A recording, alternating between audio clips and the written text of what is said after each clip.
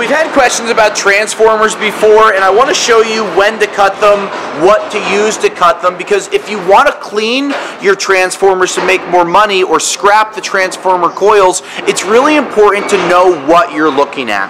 So right off the bat, this is a demo saw. This is a very nice piece of equipment, and there's a link below so you can buy one of these online. They're not inexpensive. They're going to cost you a few $100, but these are some of the best tools that you can have, especially if you want to be serious about scrapping. We like to use Husqvarna's. They're really long lasting. We generally will buy some extra rip cords, but again, this is what we use and this is how we use it. Now here's an example of a transformer. This is a transformer coil that's been cut already, and you can clearly see that it's copper. This would be called copper fields, or if this paper was removed, it could go as a number 2 copper, even with a little bit of the shellacking on it. Now we've had videos before showing you how to clean these transformers, how to cut them apart, but we just want to show you a couple more things.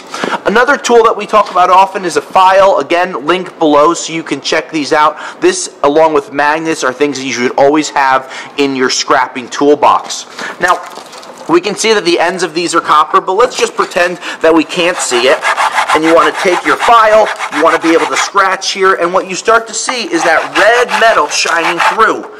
That red metal shows that it's copper, which means that this would have been worth taking and cutting apart with that demo saw.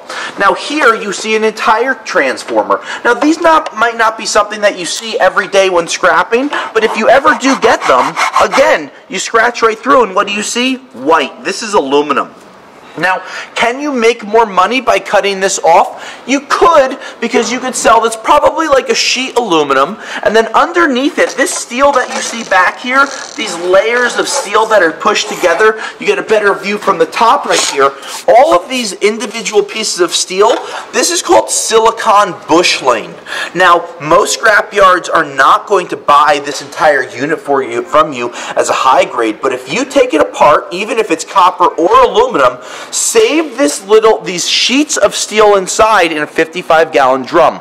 Now we'll put a link below, but you should always wear leather palm gloves because these sheets of silicon busheling are extremely sharp. Some of them are sharper than regular razor blades, and we've seen them cut through leather gloves before, and that's never what you want to have happen. So wearing multiple layers will help.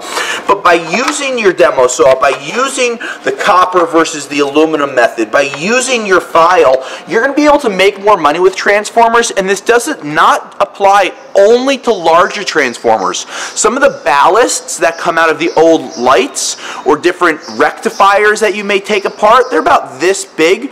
Those can get cut apart as well. Put those into a vise, cut those with a saw. You can peel the copper off of them and strip them out. We'll have a video coming soon, but we do have other videos that we've made about how to cut these apart, so make sure you click those links. Any questions, comment below.